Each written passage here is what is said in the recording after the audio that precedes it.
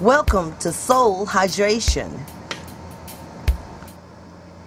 God be with you. I'm your host, Pastor Naomi Austin, and I'll be coming to you each day with a sermon and a conversation with some wonderful people.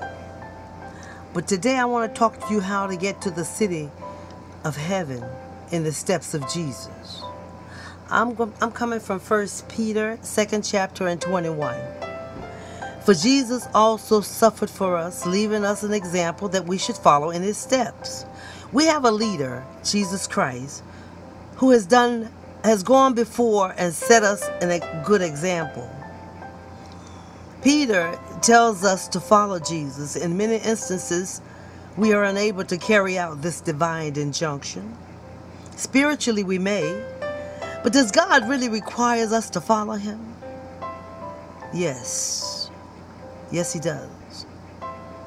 We are sons and daughters of God by generations and by born again.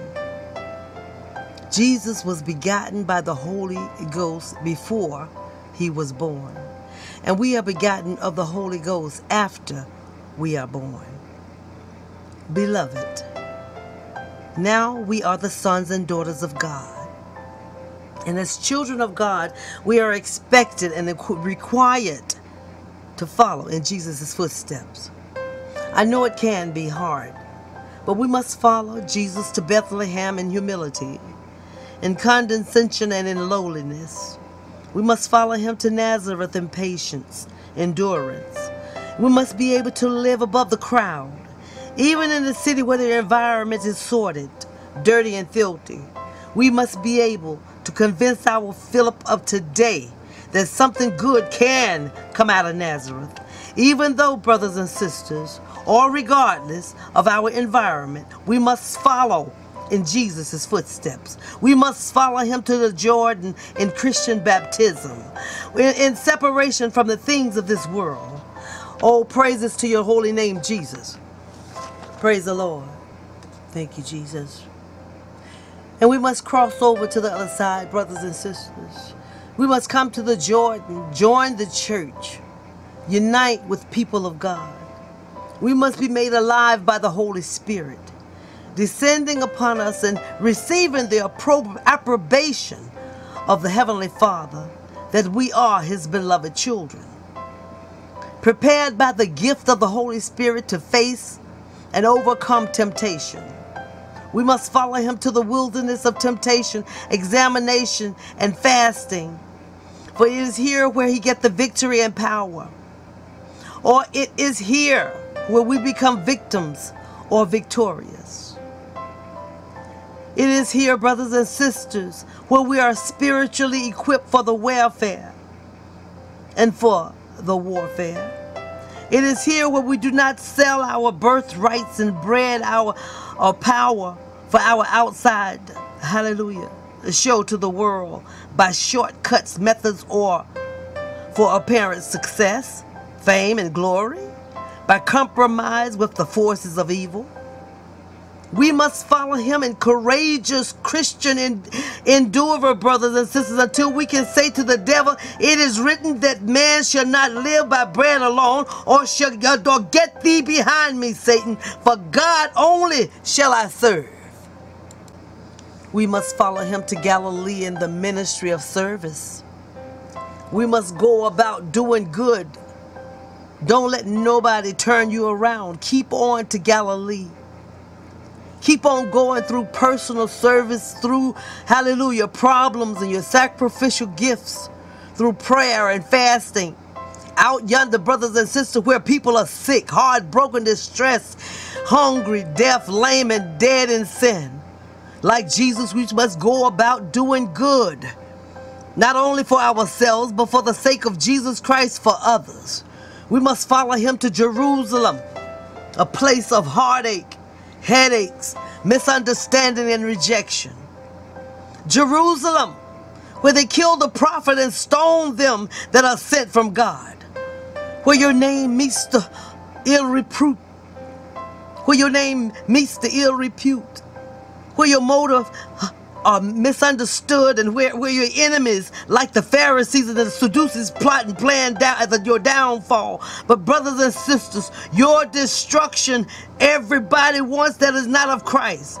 But blessed are ye when men shall revile you and persecute you, and shall say all manner of evil against you falsely for my sake, Jesus said. Rejoice and be exceedingly glad, for great is your reward in heaven. We must follow Jesus to Bethany, a place of consolation and encouragement. Beyond every Jerusalem, there is a Bethany, a place where Mary and Martha lives, a place where a warm reception and kind consideration is given it to us.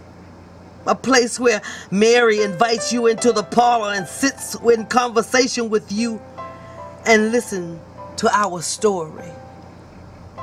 Glory be to God. A place where Martha goes into the kitchen and prepare for us a meal. A place where we get encouragement to follow the Master into the next step. We must follow him to Gethsemane, a place of submission, where we surrender our wills, our ambition, and our lives and our purposes to the will of our Lord God Almighty.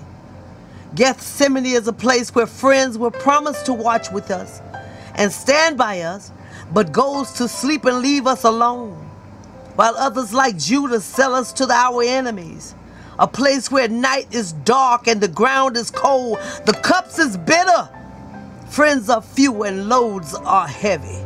Heavy loads, where we be still ourselves and pray for deliverance. But also a place where we go a little further and say, Father, not my will, but thy will be done. And where angels come to defend us if the need arises. We must follow him to Calvary, where we give up the ghost, a place where we give and forget. A place, brothers and sisters, where we give up our mother and our father, our wives and our husbands and our children and our friends, praise the Lord, and where we part with our garments, our possessions and our plans. A place where we commit our spirit into the hands of God, and where we surrender our bodies to go back to the earth, ashes to ashes and dust to dust, and where we, above all, eliminates from our hearts all of the ill will, praises the Lord, against those who have done us wrong, and pray like Jesus, Father, forgive them, for they know not what they do. Even though they give us vinegar when we ask for water. Yes, brothers and sisters, we must follow him to Calvary, the ends of Christianity. Oh, praises the Lord, the end of the Christian's journey, the resting place of Christ's cross and the Christian's cross. But thank God, the way that the cross leads us home. Must Jesus bear the cross alone and all the world go free?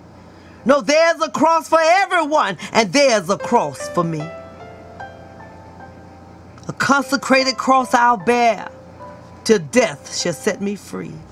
And then go home my crown to wear, for there is a crown for me. When we follow Jesus to Bethlehem's cradle, to Calvary's rugged brow, according to his blessed word, we shall also follow him to glory. Paul tells us in 2 Timothy 11:12, it is faith saying that we be dead with him, we shall live with him.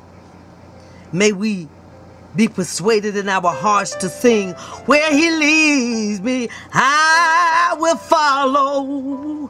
I will go with him all the way. In 1 Peter 5:7 it says, humble yourself thereof under the mighty hands of God, that we may exalt you in due time, casting all your cares upon him, for he careth for you. Oh, brothers and sisters, the Lord loves you. The Lord is there for you. My Lord is a good Lord. In Acts 2nd chapter 21, and it shall come to pass that whosoever call on the name of Jesus shall be saved. Jesus don't want us feeling guilty serving him. If you haven't got peace in your heart because of this world, it's no one's fault but yours, because you're letting Satan take your joy. In John 8:36, Jesus says, therefore, if the Son makes you free, you shall be free indeed. You can have that freedom, brothers and sisters. You can have that peace. But you must be honest to you first. Last week, you could have enjoyed the Holy Spirit, and before you knew it, Satan just stepped in, bringing fear, pain, sadness, unkindness to the others. And then we lay aside what happened on Sunday, forgetting the power of the Holy Spirit and forgetting how to follow Jesus, and not remembering how to get from city to city in the steps of Jesus. Jesus answers, most surely, I say to you, unless one born again, he cannot see the kingdom of God. Hallelujah. You, brothers and sisters, are Abraham's children. You're free to do what it is you want. God has given you many, many freedoms and chances to do what you want. Now it's time to turn yourself over to the Father in heaven, who needs you to pray for yourself and for others, so that you can come through this thing clean and walking in the presence of Jesus. I give honors to God for letting us be able to do this today. Thank you for coming and listening to Listen and Believe. I'm going to be praying for all of you who calls in. And I am a seer. God has given me that to see. And I will be answering questions as possible if God allows me. I thank you for joining us today to listen and believe. God be with you and have a blessed and pleasant life in Jesus. Amen.